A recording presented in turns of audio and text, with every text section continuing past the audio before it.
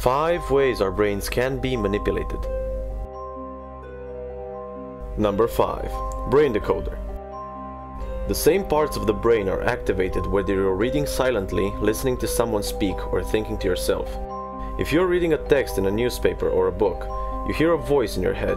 Scientists are trying to decode the brain activity related to that voice to create a medical prosthesis that can allow someone who is paralyzed or locked in to speak. By studying epileptics with electrodes implanted in their brains, scientists recorded which neurons in the temporal lobe fired when listening to someone speak. After learning that certain sets of neurons reacted to certain frequencies, they tried to build a brain decoder, an algorithm to determine which words someone was hearing based on the specific neurons activated in his brain. To see if their algorithm was accurate, the scientists tested it on another group of epileptics with implanted electrodes. The scientists were able to decode some of the words correctly, but their algorithm needs more work before it's accurate enough to use it. Now, think what would you hear if you used this on your dog. Number 4. The compassion pill. Researchers at the University of California found that they could manipulate a person's level of compassion by altering the chemical makeup of their brain. They created an experiment to see how people will react to their compassion pill. In this experiment, participants were randomly given a pill, either tolcapone or a placebo. Usually used to treat Parkinson's disease, tolcapone extends the effect of the brain's chemical dopamine, which is linked to motivation and reward in the prefrontal cortex. After taking their pills, the participants were told to divide money between themselves and an unidentified stranger. Compared to the people who took a placebo, the participants who swallowed tolcapone were much more likely to share money equally with the stranger. Now, what would have happened if Hitler's personal doctor gave him tolcapone instead of meth? Number 3. Extreme isolation. Isolation, especially for people who are chronically lonely, can cause profound physical effects. It can cause high rates of infection, elevated blood pressure, Alzheimer's disease, and even dementia. The most disturbing effects appear to be mental. Extreme isolation, such as that of solitary confinement, can wreak havoc on the mind. From slowing time to hallucinations to deliberate brainwashing, the effects can be devastating.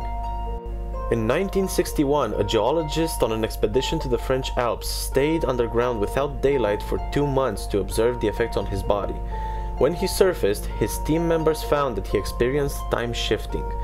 He thought he was counting out 120 seconds when it was actually 5 minutes. In another experiment in 1993, Maurizio Montalbini stayed in a cave underground for 366 days.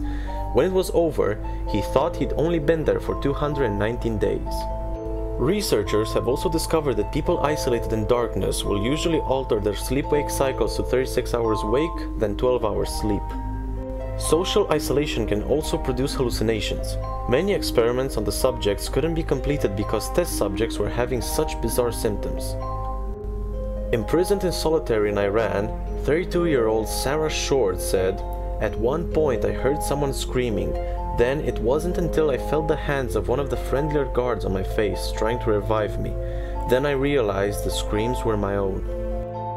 Number 2. The Creativity Jolt. Alpha oscillations usually happen when we relax and close our eyes. They're linked to daydreaming, deep thinking, and idea generation. 20 volunteers 19 to 30 years old received the popular Torrance test of creative thinking twice. Once while they received electrical stimulation to their brains to create alpha oscillations, and once with fake stimulation as a control. The volunteers didn't know when they received the real electrical jolts. The results were impressive. The participants averaged about 7.4% higher on their test scores when they received the real electrical stimulations. There may be an easier way to enhance your creativity. According to a study from 2009, colors can affect your imagination. If you want to generate more creative ideas, hang out in a blue room. If you want to be more accurate with activities like proofreading, then go to a red room. Number 1. Teleportation. In this experiment, researchers not only created an out-of-body experience for their patients, the scientists then seemingly teleported these patients to various places in the room. To test how a human brain figures out where its body is placed, each participant in this latest study wore a virtual reality headset while laying in a brain scanner.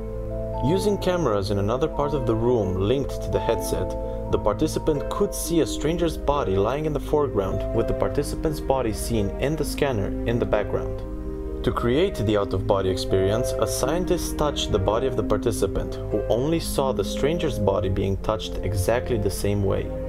In a matter of seconds, the brain merged the sensation of touch and visual input from the new perspective, resulting in the illusion of owning the stranger's body and being located in that body's position in the room, outside of the participant's physical body. Now, imagine yourself being teleported by this brain scanner here.